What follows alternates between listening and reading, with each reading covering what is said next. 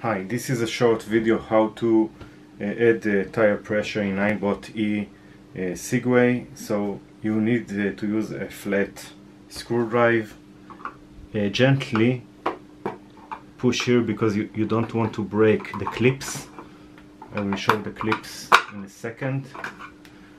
These plastic clips. So use your flat screwdriver but gently. And then you have three screws that you have to remove, and the size is 10 millimeters. So you need to take a screwdriver and just open them up.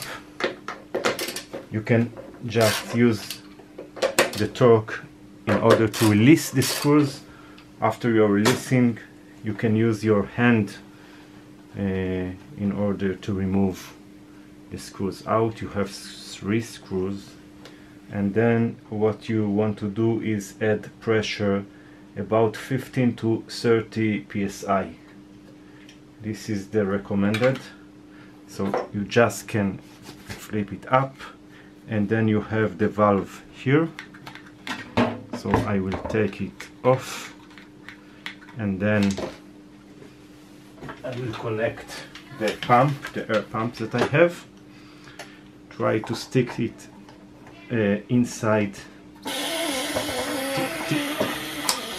till you hear the air coming out, and then what you want to do is to close it so you don't hear the air moving anymore. And now I'm pumping it till I get 30 psi.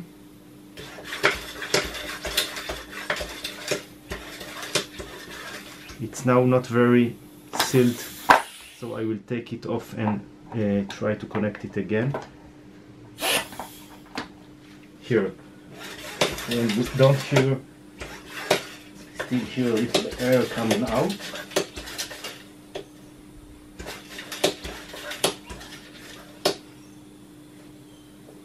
Okay, so now I'm around 30 psi, so I will take it off.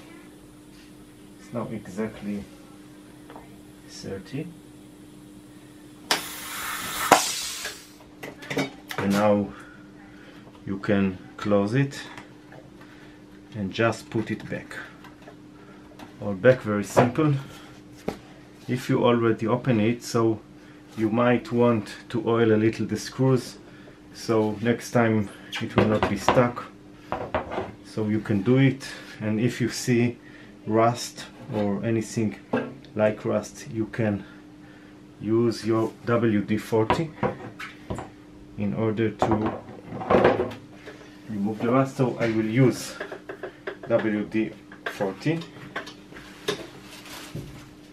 and then wipe it a little.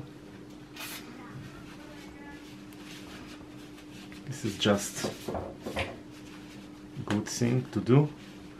You can maybe want to put some grease. It's also a good thing to do, and that's all. Thank you for now.